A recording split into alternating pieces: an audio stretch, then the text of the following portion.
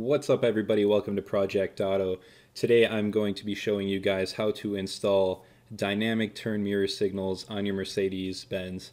This is valid for several models. I'll be installing it on a W204 C-Class today, but usually between 2008 and 2015 models. As long as the mirror housings are just like the ones you see here, it's pretty much going to work. Now this isn't a terribly difficult install, so my goal is to make the video as quick as possible here, make it as simple as possible. And what you're seeing right now is just the original housing, and this is what the original signals look like. So they're LED, but they only blink. So nothing too special. They do look really nice at night, but we're going to do a little upgrade.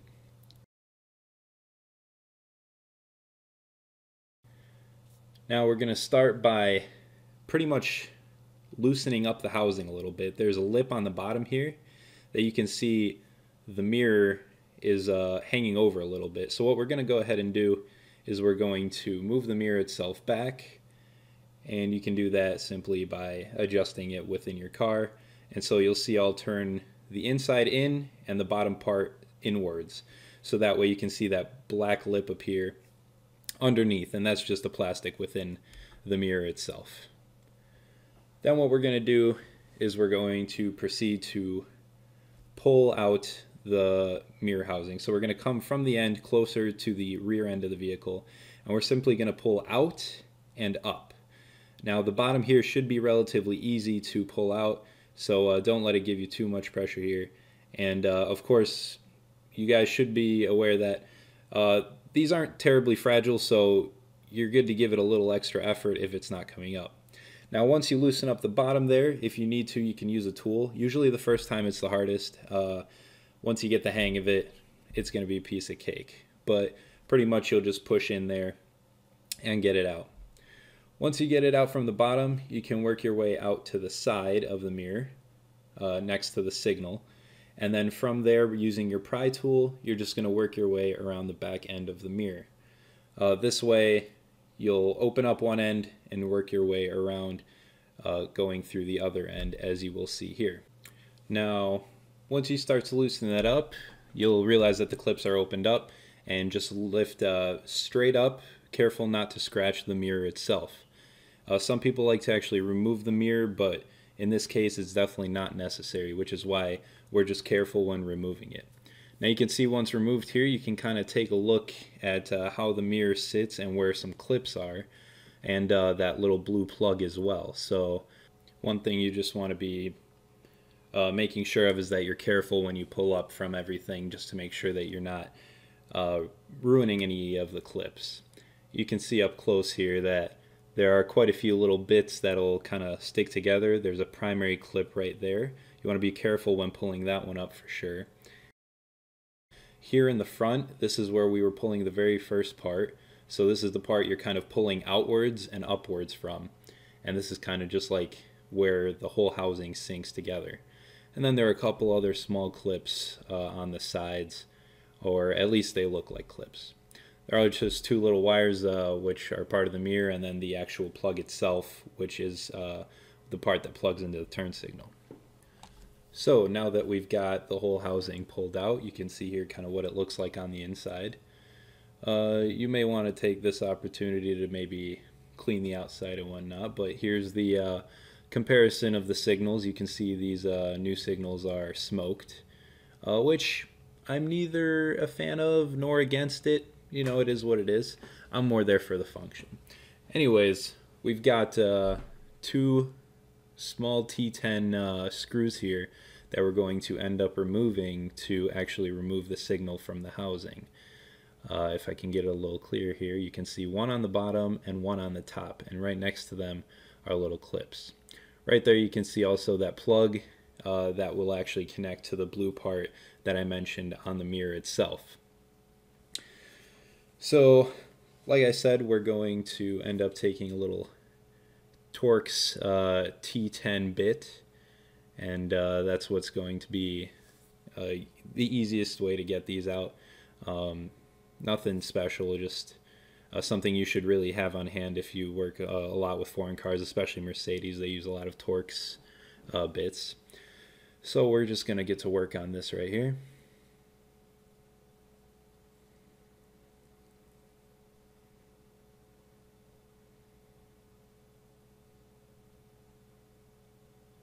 And get the next one. They might be a little difficult to get loose at first. There might be a little bit of oxidization in there.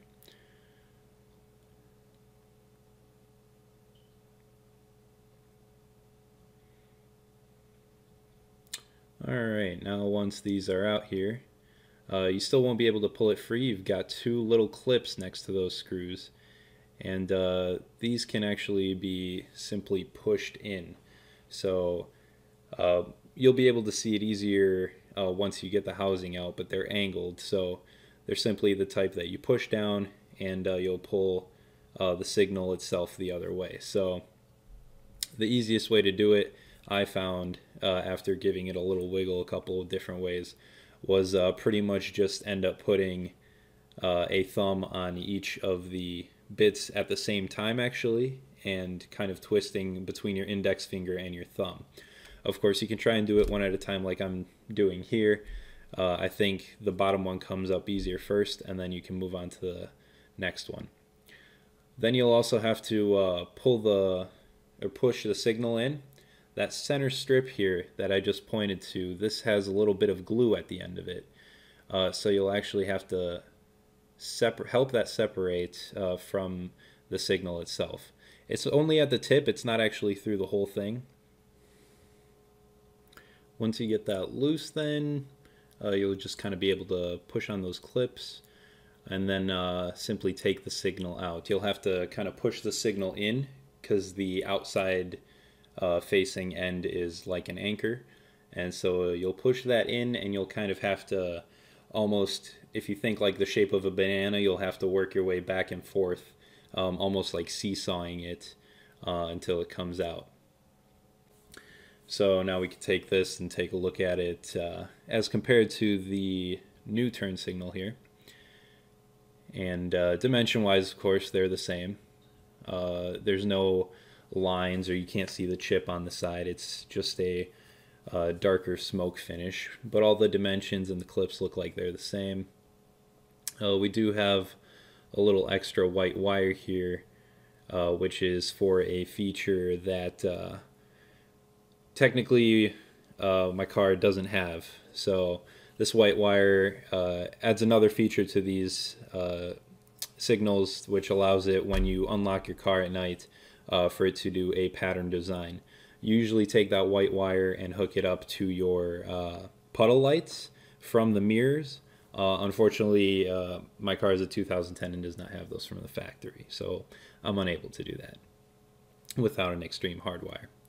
So like I said, you might want to take this opportunity to just give the inside of the mirrors a little bit of a clean, a little bit of a polish. You know, you're not going to open these up every day, so you just might want to get a little bit of the dirt out of there since they're open, if you're going to be reusing the same housing.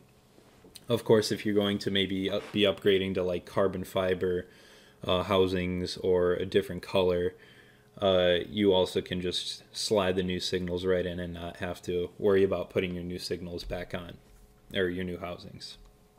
Okay, so now that that's done, we're going to be sliding the new signal back into the housing. Installation is pretty much reverse of the uninstall. So what you're going to do is you're actually going to slide the end facing outwards in first, and then you can just snap the other end in that is facing on the inside. Just make sure that those clips are all pushed in. The white wire here, we're just going to have it laying to the side because, like I said, in our function, it's not going to be particularly useful. So we're just going to leave it there, nothing to worry about. You can see here, fitment's pretty good. If you have white housings, it seems like always, no matter what you're going to buy, headlights, even tail lights, there's going to be somewhat of a more obvious like shadow to it, and it's not going to look as clean as perhaps like red or clear ones, which is partially why the smoke lens thing, it's kind of so-so in my opinion. Anyways, you want to make sure that these clips are on properly. Might just have to give them a little push, and then you're gonna basically install the torque screws once again. Lefty loosey, righty tighty. And once we get both those in, and make sure also that these wires are not in the way. You don't want them getting tugged down by the screw itself. You want them clear of any obstructions. You don't want to risk damaging the wires themselves, or perhaps causing other forms of damage.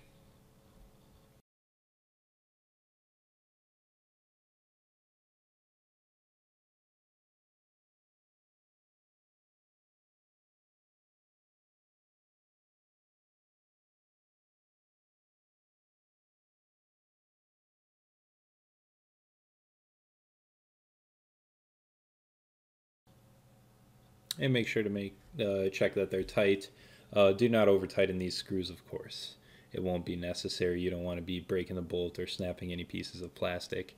And like I said, the white wire can just hang as you see it there. It's not really going to have any sort of effect on the function. Alright, so it's good to go back in.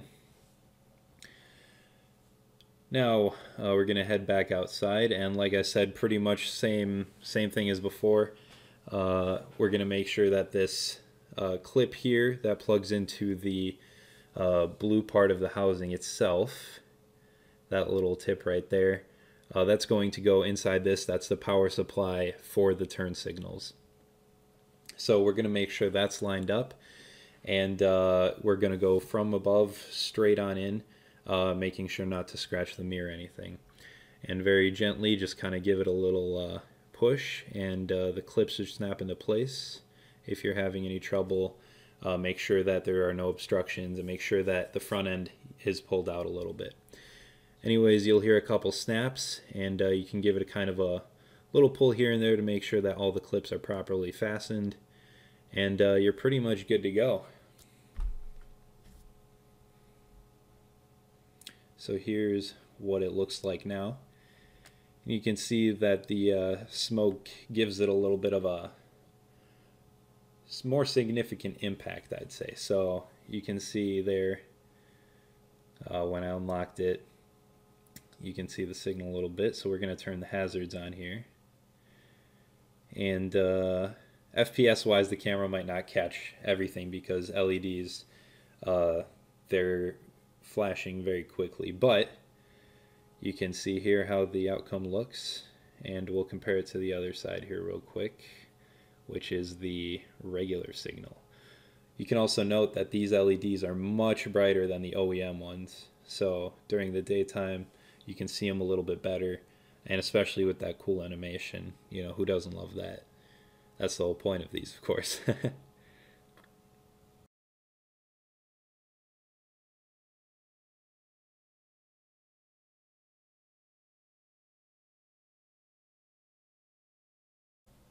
Alright guys, so the rest of the clips here I'm going to throw in are just some daytime and nighttime clips of the turn signals and how they look.